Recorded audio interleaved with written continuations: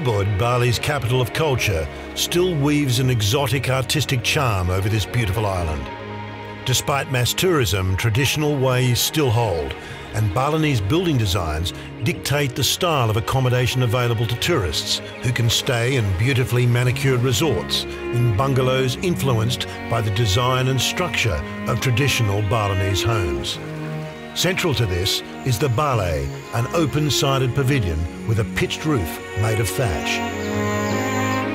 Ubud made its name as a village of artists, and there are a vast array of paintings available to purchase from its many galleries, both traditional works and the modern, influenced by Western artists who came here in the middle of the last century. At the Agung Rai Museum of Art, it's possible to see work by Walter Spies, the German architect who more than any other influenced local painters, and Gusti Neumann Lempard, the most famous of local artists.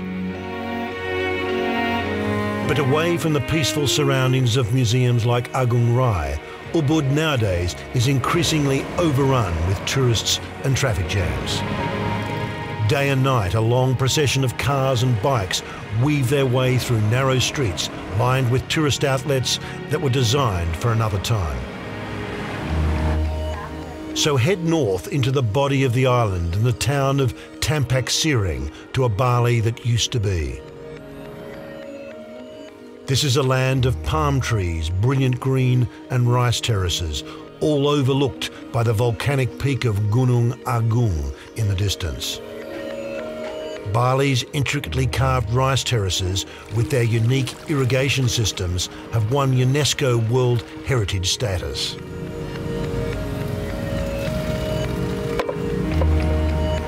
Everywhere you'll find flocks of ducks that are used by farmers to clear seeds from harvested rice fields in advance of the planting of a new crop.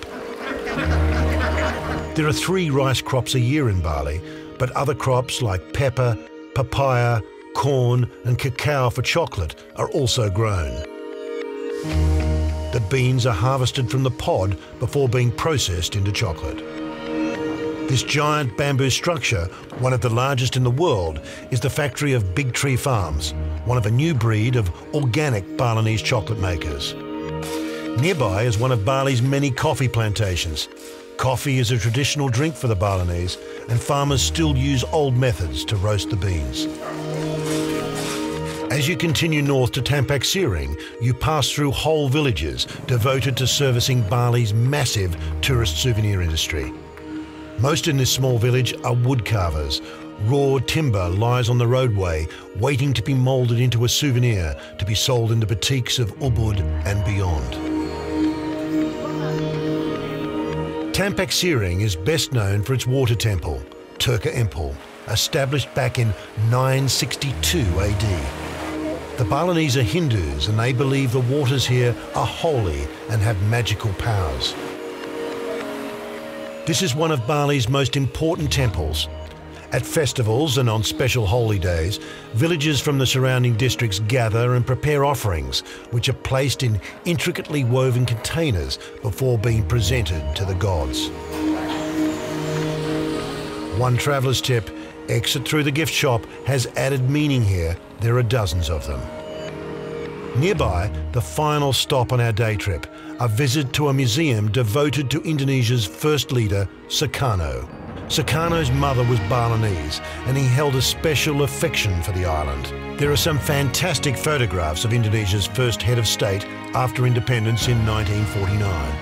Sukarno was a flamboyant, charismatic man who had 5 wives. There are photos of Sukarno with many world leaders. Here he is with US President Kennedy, with Chinese leaders Mao Zedong and Zhou Enlai, with Russia's Khrushchev, Nasser of Egypt and Nehru of India, Emperor Hirohito of Japan, Vietnam's Ho Chi Minh, and Cuba's Che Guevara.